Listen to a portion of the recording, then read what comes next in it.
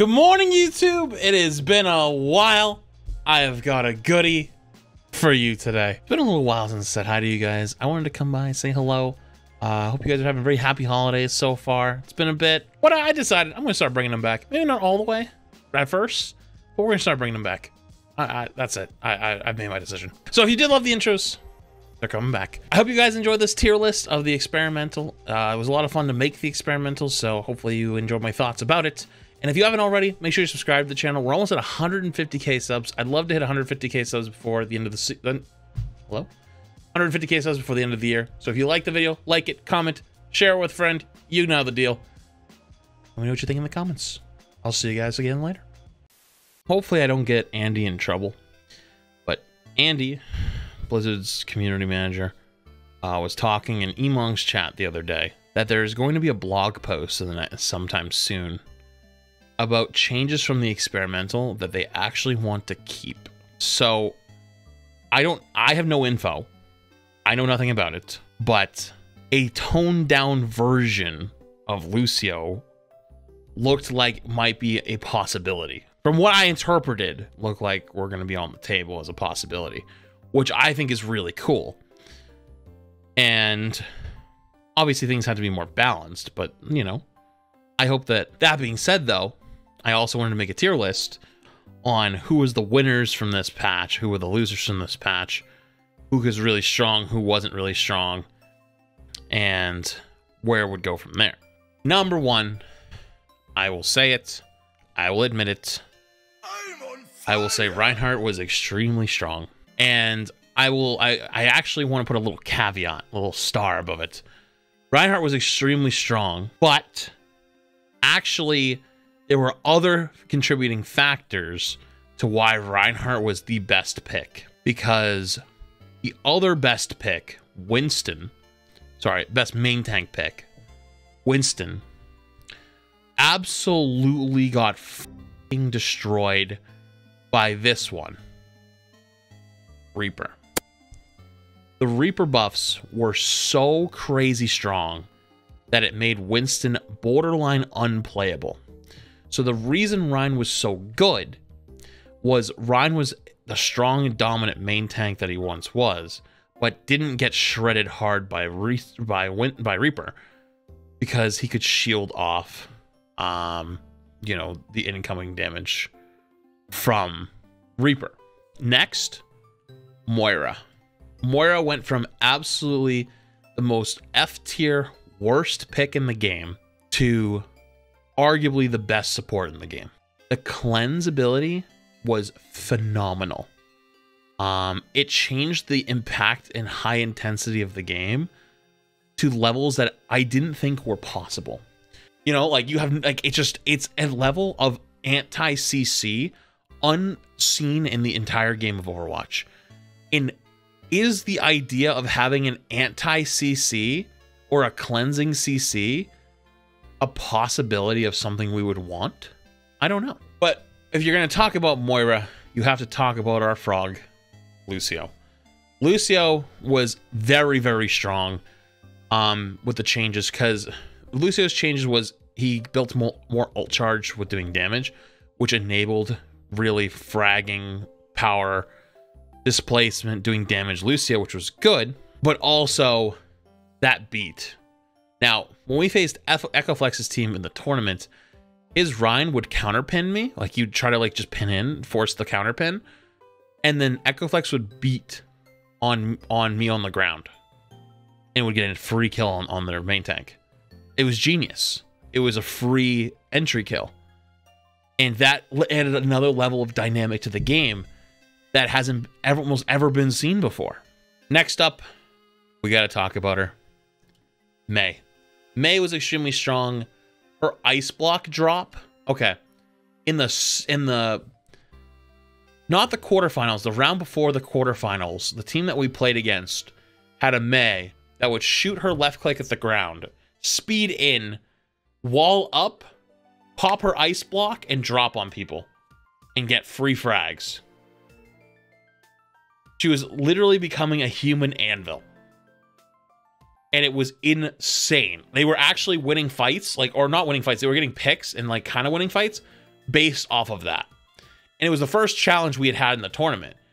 And the second we realized how to shut it down, we rolled them. But that was so strong that Mei was able to have an impact. She could literally solo kill tanks that weren't paying attention, being a Looney Tunes anvil, yes. So Mei, I don't think Mei was insanely strong by herself, but with the meta and plus her changes, she was really good in this. And lastly, but not least, D.Va. D.Va was very, very strong. Her 4-second flight allowed her to not only fly into the backline and harass, but then also escape.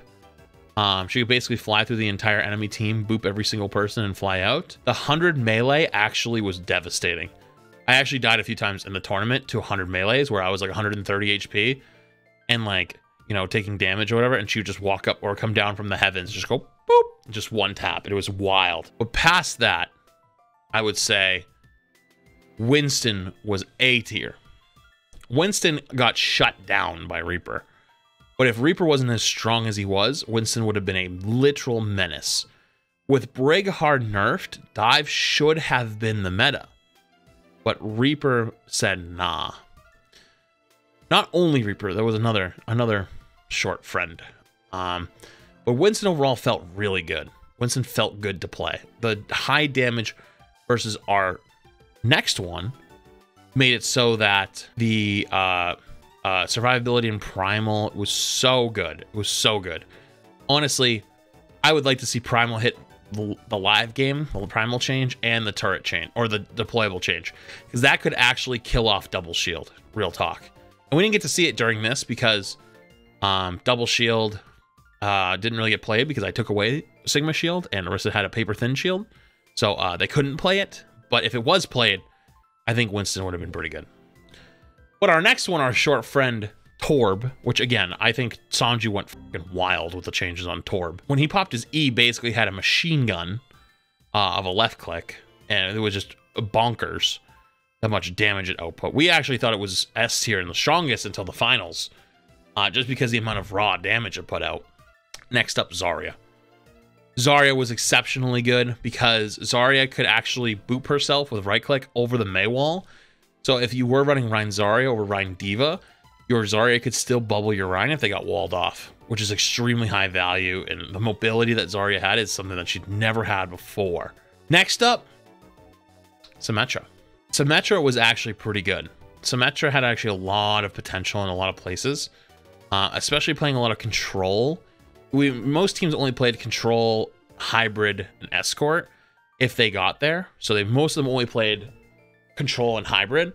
So winning those control maps off of Sim was really important, and having the speed boost off the TP and having an extra turret just made Sim really good. Lastly, I'd probably put Tracer. Actually, you know what? I don't even know if I want to put Tracer there. I'm going to put Pharah.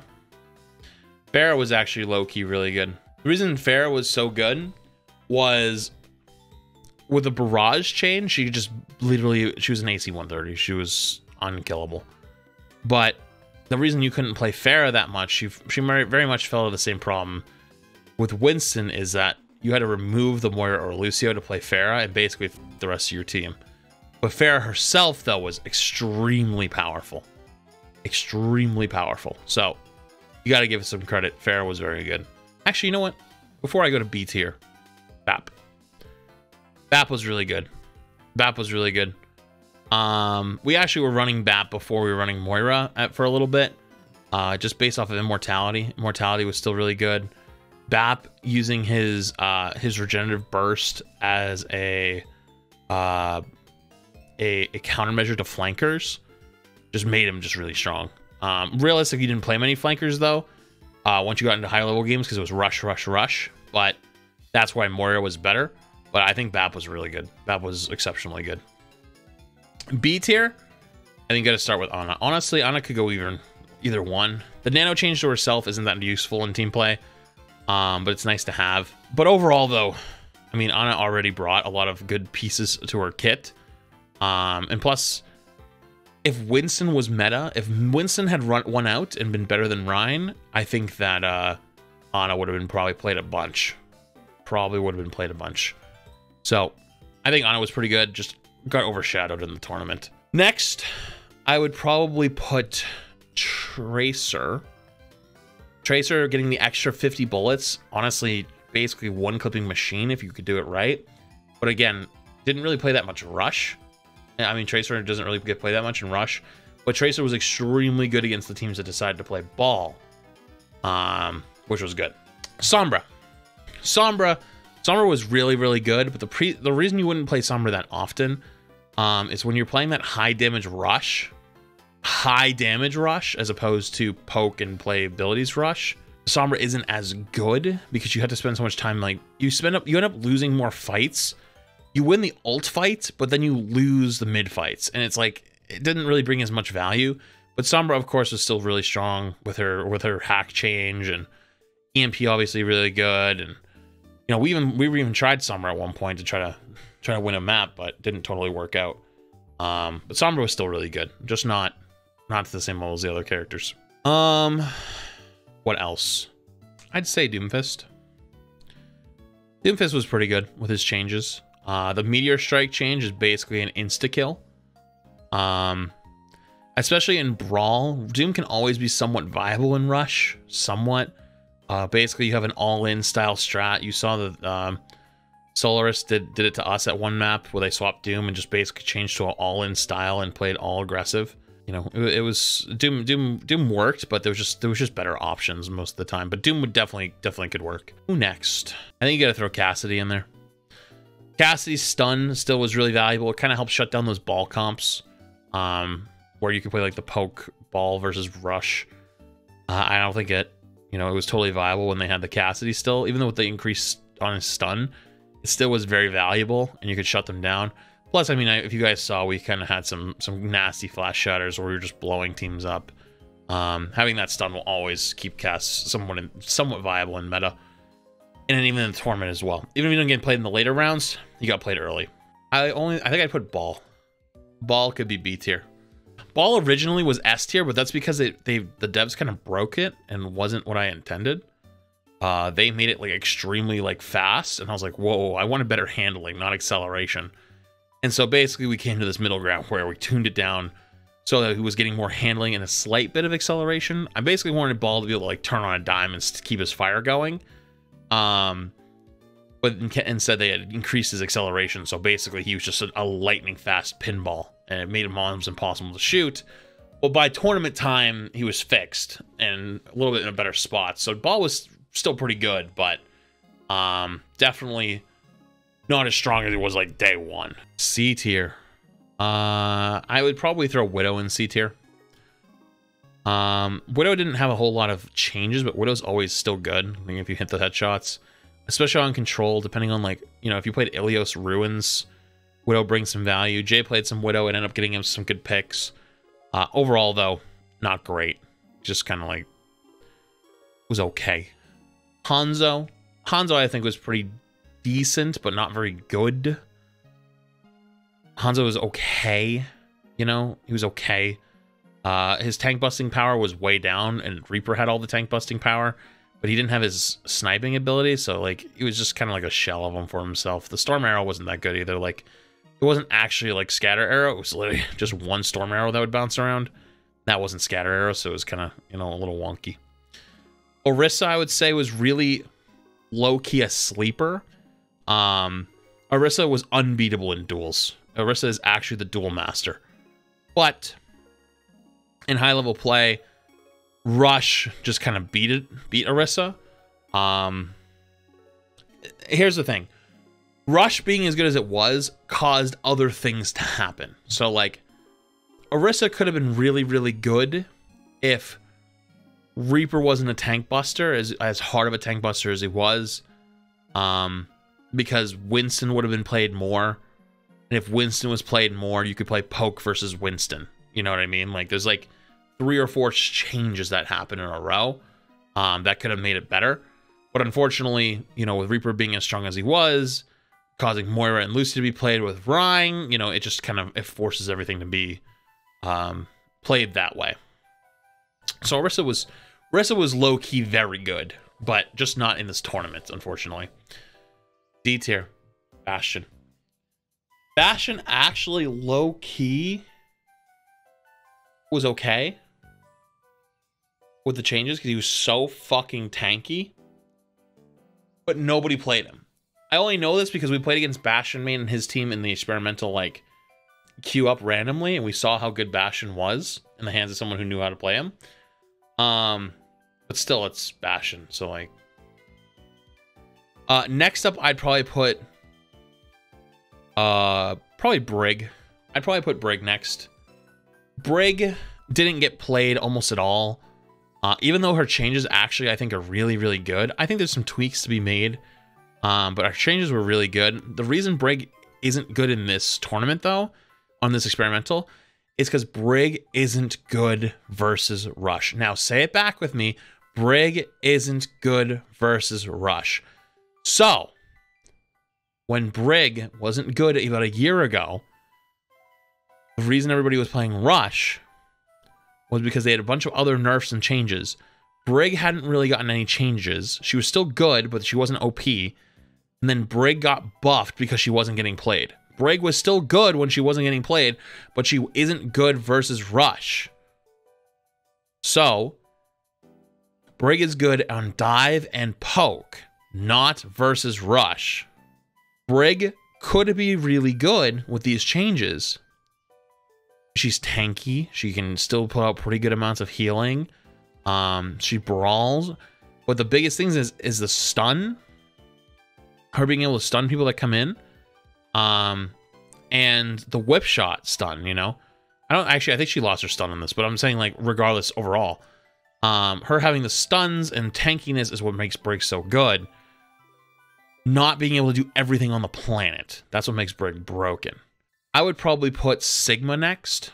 Sigma's changes were just funny. I think the suck running away would be actually insane. I think that he does probably need his shield still. He just wasn't as valuable without it. But I honestly don't know how to change Sigma, to be honest with you. He just can do so much. Junkrat. Junkrat definitely had value with his tire.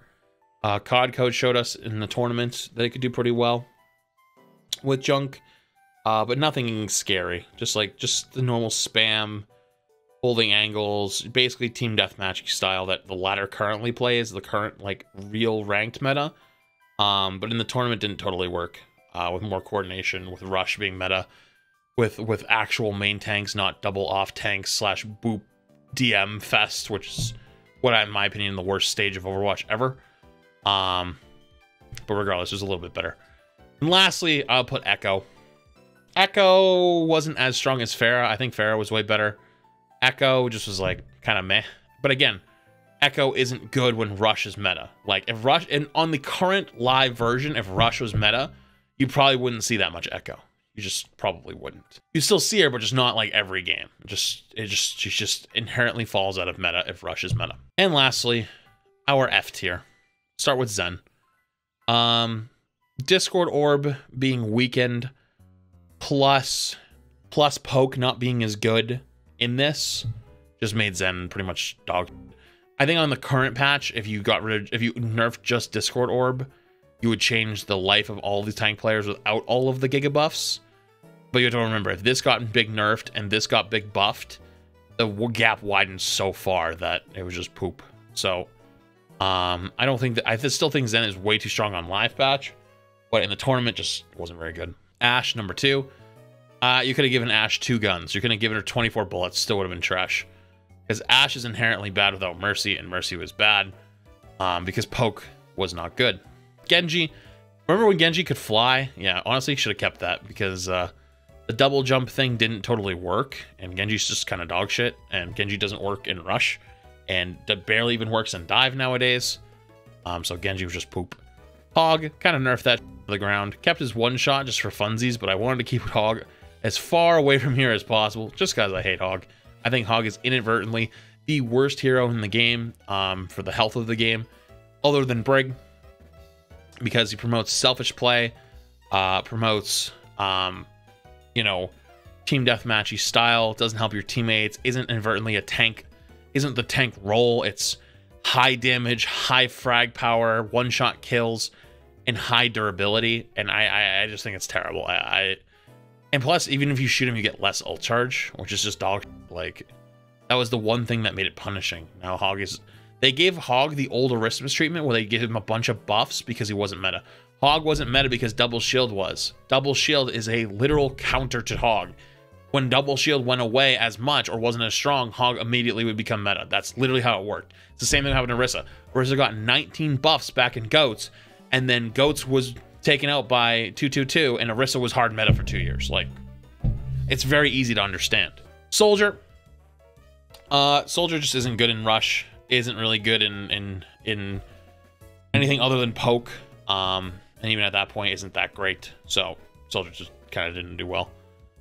And lastly, Mercy. I think the Mercy changes are a good idea, but Mercy was, like, let's be honest with ourselves. Mercy was gutted in this. Gutted. Like she was just terrible. Like, her healing was so low. Like, if you buffed her healing even higher, made it like 80 HPS, and then had a low floor of like 40, and you had to like be careful, and like you had a really high and a really low. Like, you could have like a second or two of 80 healing. That would be crazy. But if you heal botted, it went all the way down to 40 or 30. And so you had a reason to like really pay attention to the bar. That would be sick. But keeping it from 55 to 45 or whatever it was, it's such a dog little change. Like, you literally just kind of just take away Mercy's even like one thing she can do other than damage boosting. And so she's just a damage boost bot at that point. And it just kind of is. So maybe you make it high risk, high reward, high skill ceiling. You know, you can really open that up more. But where it currently was, it's just, that was not it. So Mercy was absolutely awful. But this is my power rankings for the tournament experimental patch, and how strong they were both in the meta of the tournament and a little bit of the experimental, just like the normal queue. So that's my list.